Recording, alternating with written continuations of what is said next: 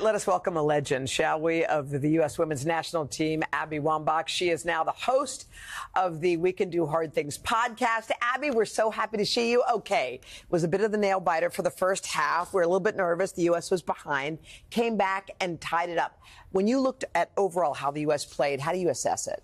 Well, I mean, in every statistic, they outperformed the Netherlands. But the problem is we like to see our women's team dominate. Yes. And we don't feel comfortable unless we are up by 2 or 3 goals. And that's just not going to be the way of the future because other teams are getting better. The other federations are putting so much more money in their programs. And credit to Netherlands. They played an amazing first half. And every single team has to figure out how to define themselves in every world championship. In every team I played on that was successful, there was a momentum that had to build, right? And so it doesn't just show up on game 1 and last. You want to be playing 7 games to find yourself into that final, right? And that's a lot of games. Well, can you break down how it all went down in the second half? Yeah. I know you had a tweet that was heard around the world. Yes. And so tell us what happened. Yeah, so about the 60th minute, Lindsey Horan gets into what I would call a pretty dangerous tackle. Van de Donk comes in, takes her out. I think that's a foul. I think that's a yellow card. She comes at her knees. It's not good.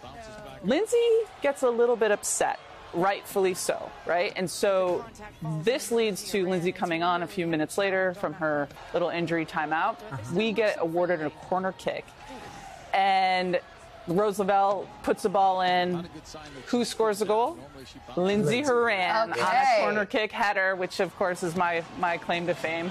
And I was going nuts in my hotel room last night. I was like, for sure the security's coming to my room. Do you think that there's something about what had just happened to her that is directly related to 100%. And now I'm going to put this ball in and show you who's boss? 100%. All of us know what it's like to be bullied on the playground in school and take that high road. Like Lindsey took the high road, and so infrequently do we get rewarded right away. I cannot wait to get Lindsey Horan on my podcast when she gets back to the States to talk about what she said to Van de Donk. Let's look ahead. Next Tuesday, we got Portugal. Oh my gosh. What do we need to see from Team USA to not just beat Portugal, but not to get into all the math, but we've got to probably beat them by a decent margin to get a good seed in the next round? Yeah. I think that every team has to find itself throughout these tournaments. And this moment with Horan last night was a way that we could see, there they are, right? This team is defining itself. And Portugal is another game that they get to and try to keep defining who they are. We need to win that game, full stop.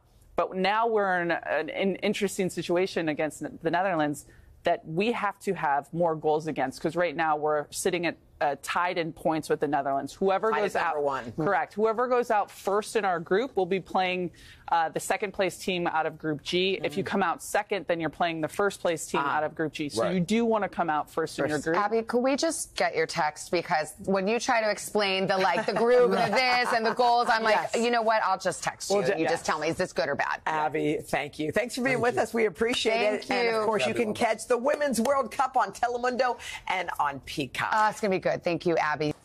Hey, thanks for watching. Don't miss the Today Show every weekday at 11 a.m. Eastern, 8 Pacific on our streaming channel, Today All Day. To watch, head to today.com/allday or click the link right here.